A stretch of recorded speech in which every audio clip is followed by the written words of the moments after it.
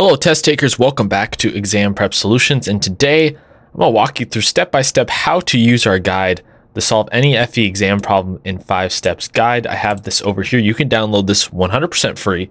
If you go to the description box, just tell us where to send it. We'll send you over the guide. But now I'm going to go step-by-step through it to show you how I would solve a problem using it and how it really is a great application when it comes to studying for the FE exam. So let's dive right into it. So we have this problem here, and this is taken from the sample NCEAS gives you for the FE civil exam.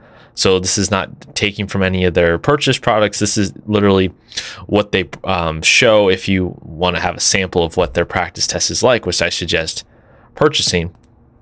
So here it says that 4 water tanks are shown with varying water heights H and varying nozzle cross-sectional areas A0.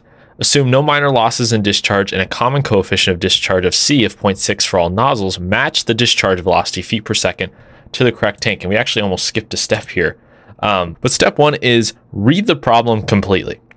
So in the guide, I say make sure to read the problem in its entirety. Important information may be given near the end of the problem statement, and do not assume what the problem is asking for, or you might solve for the wrong value and miss out on solving the problem correctly. So we read through the entire thing. Match the discharge velocity feet per second to the correct tank. We got some values in here as well that we want to follow.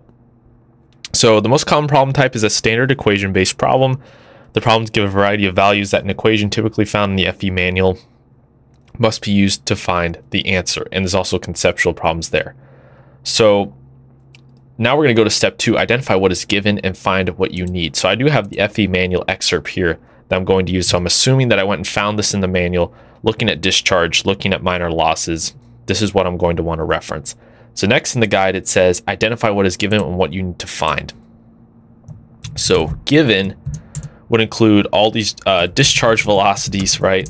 There's 5 of them. We got to match them up. We also found that C equals 0.6 for everything. And then we were given these different height values. Height values, and then also A0. So these are all the values that we were given for the problem here. Now, what do we need to find? What we need to find is the discharge of every orifice. And then we need to match them up. So we know what we given, we know what we need to find here. And then step 3, identify the equations or methods needed. So it's for step 3. So step 1, we read the problem.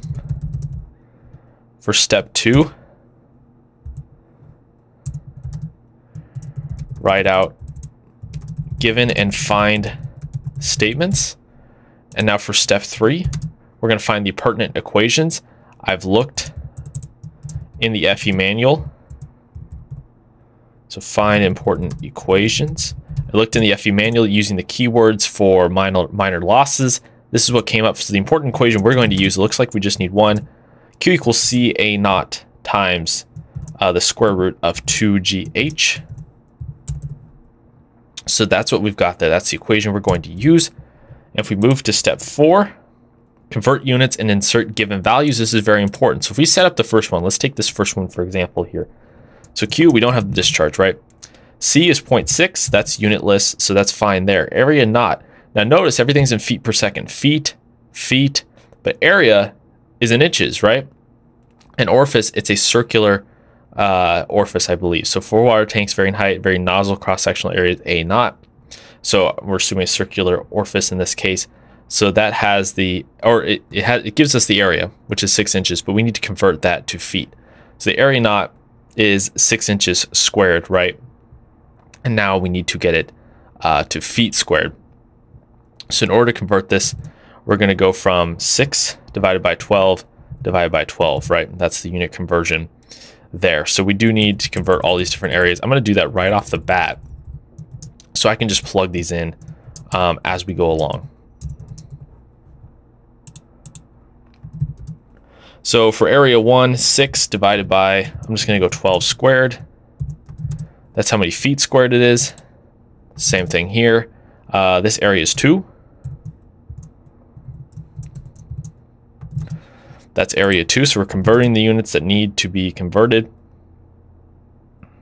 12 divided by 12 squared. and then 8 divided by 12 squared. Okay, now we've got our converted area values. Now we can find Q1, 0.6. We've got our area value now, 0.0417. And then also part of the equation is that square root of 2gh, so 2. And then for the units we're using here, G is 32.2 for English units. And then the height, what is the height for this first one? 8, right? And then that's all going to be raised to the 0.5. We get an answer of a discharge of 0.56. Okay, so that gives us a Q value, right? A flow value of 0.5679. Now think about this. What is in flow? It's feet cubed per second. We're looking feet per second, discharge velocity. So we actually need to divide by the area again to get the proper answer. So 0.0417. That equals 13.61. So that looks like this first one. So that's going to match up there. And then we're going to do this for all the additional flow values here. So I'm just going to copy this equation down. Obviously, you couldn't do this on the test, but I'm just going to do this for example purposes here. And now let's go 0.0139.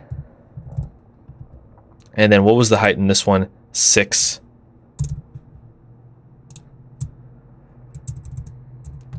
That gives us this answer. And so 0.1639 divided by, once again, the area of 0.0139.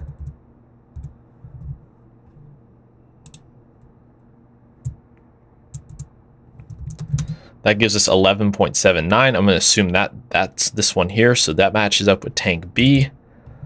Let's go to Q3 here.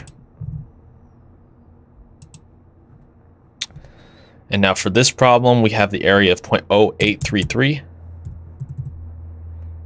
and a height of 10.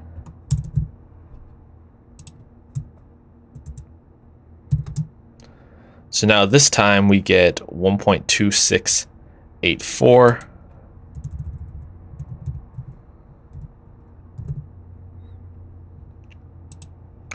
divided by 0.0833.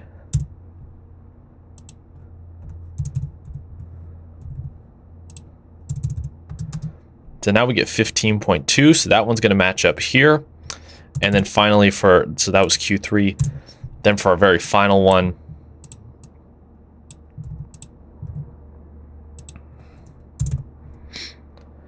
this area was 0.0556, height of 12.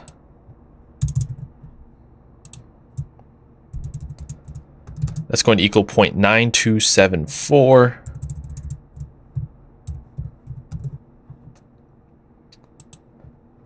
Divided by 0.0556. And then we get an answer of 16.679. I'm assuming that's going to be this bottom one here. So 16.7 goes with D. You'll have to match this up on the test. 15.2 goes with C. 13.6 went with A, and 11.8 went with B. If we look at the guide here, solve the problem, select the correct answer.